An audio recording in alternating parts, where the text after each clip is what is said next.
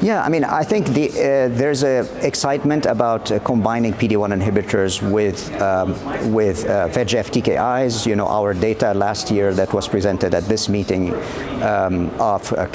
Pembrolizumab and Cabozantinib really was very encouraging, with responses above 50% for patients treated on the combination, a relatively well-tolerated regimen, and an impressive, I should say, not significant, but an impressive progression-free survival. We're still looking at follow-up evaluation for these patients to look at basically the duration of response, but at the time of the analysis, the median duration of response was not reached. And so I think the results of such a trial, plus the expected results of the LEAP-10 study, will potentially change the landscape. What I would say is there is also important emerging data in HPV-negative disease, and this basically focuses on trying to overcome EGFR resistance with or without immunotherapeutic combinations. So, for example, we have the Pembrolizumab Cetuximab combination and Nivolumab Cetuximab combination, both of which seem to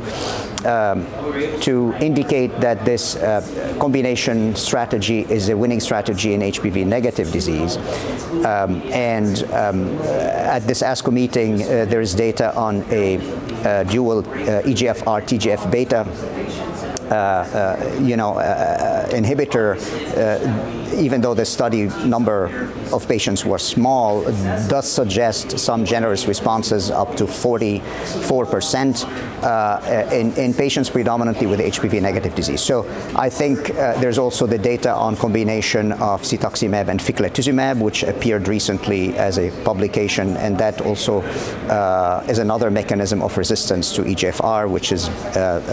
resistance through MET. And so I think there is that direction also where the field is going into figuring new modalities for HPV-negative disease. And of course, for HPV-positive disease, the immunotherapeutic strategies are varied, and they basically, there's a wide range of approaches, including vaccine therapy, even though we have yet to see strong data from vaccine trials or definitive data from vaccine trials, but certainly bioengineered molecules that are targeting HPV epitopes and also triggering the immune response through engagement of the T cell, through the engagement of the anti-tumor T cells are really interesting, and we've seen some updates on that at this ASCO meeting as well.